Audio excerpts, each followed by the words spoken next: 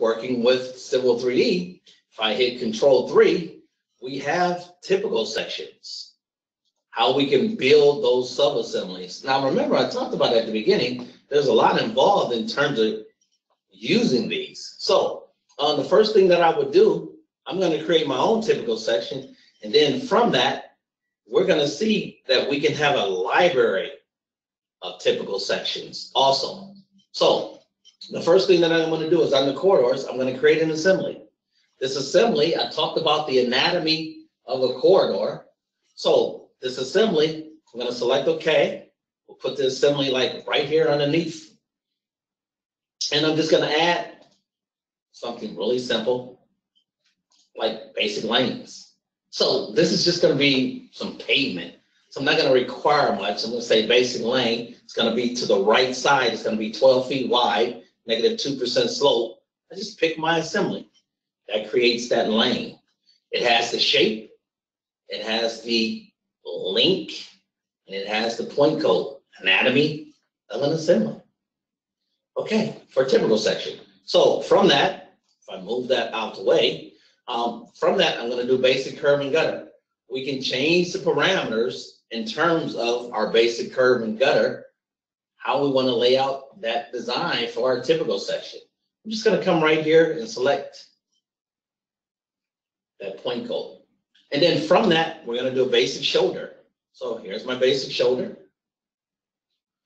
From that basic shoulder, I'm going to give it some parameters. So it says a width of 6. You know, I'm driving a width of 3. I'm driving down the road. Typically, I can't even see a shoulder on the side. So I'm going to say my shoulder is going to be 5 feet. And it's going to slope towards the road. So we're going to take off this negative. And then I'm just going to select this top point code. There's my shoulder. And then for all intents and purposes, this basic side cut, slope, and ditch puts in a stitch and cut. It puts in a daylight and fill. So if I went to help, just to kind of show you really quickly, it's going to show me parameters in terms of those features. And I can just put in specific a keyword in terms of that daylight assembly. Okay, so I'm going to pick basic size, slope, ditch, and then I'm just going to accept all these parameters. So cut slope, fill slope, force slope, and bottom width. So I'll just pick it. So that gives me half of my symmetrical road in terms of my assembly. So I'll hit escape twice. I'll highlight half of my my assembly. And then I'll just go right up here and select mirror. When I select mirror, I'll pick on it. There's my typical section. So as an example, I'm going to right click and go to assemblies. And I'm going to say this is assembly 1.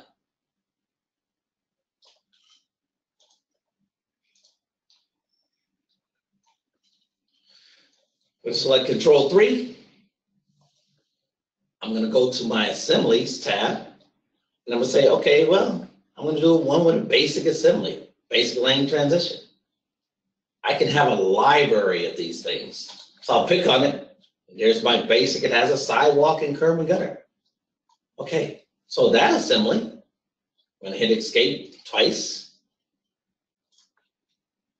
and I'll just pick on it. Right click and go into assembly properties. And that's going to be called transition. So I can give those names if I wanted to. Right now, I just have the 3 essential ingredients to build a corridor. So from that, we'll take a look at our first role in terms of a corridor. Something simple. And if we look here, we have this like knuckle. Part 2, we may get into knuckles and doing cul-de-sacs, things like that. As of right now, we're just thinking about this corridor, something simple. So if I go to corridors, create a corridor, I'm going to create a corridor based upon an alignment and a profile. This alignment 1, I can select my alignment. I'm going to pick it. I already know this alignment here is 3. When I pick on that, And that's why naming becomes critical. So I want to be able to kind of address what beginners are looking at and what those who have experience in terms of building these. So the profile for alignment 3.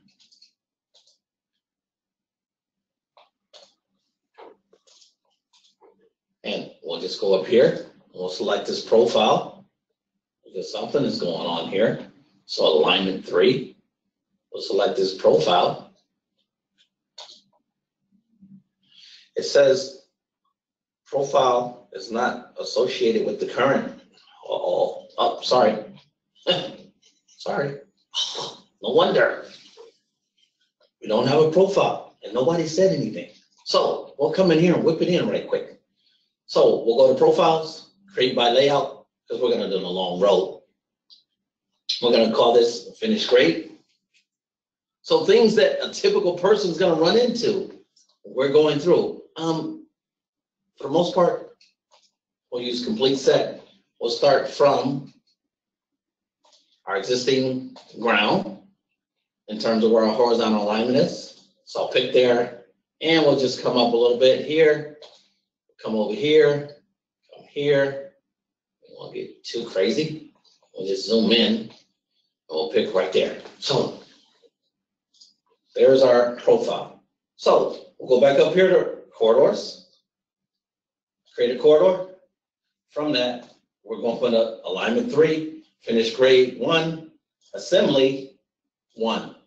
We're going to target our existing ground surface in terms of daylighting. It's going to bring that up, but we're going to select OK, and it's going to ask me to rebuild my corridor. So I'm going to do that. So there's my corridor. It's that green funky looking thing. If I pick on it, I right click and go to Object Viewer. So one of the things I always kind of take a look at is what this is looking like in 3D. So I want to zoom into a specific area, and then hold my shift key down, and then I can look at what I built in terms of my corridor. Pretty straightforward. And I zoom in here. So there's my corridor.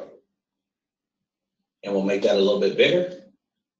I got 2 lanes. I got cut. I got fill. I got my shoulders. So I got some daylighting in there. So that's building a corridor. That's a corridor model.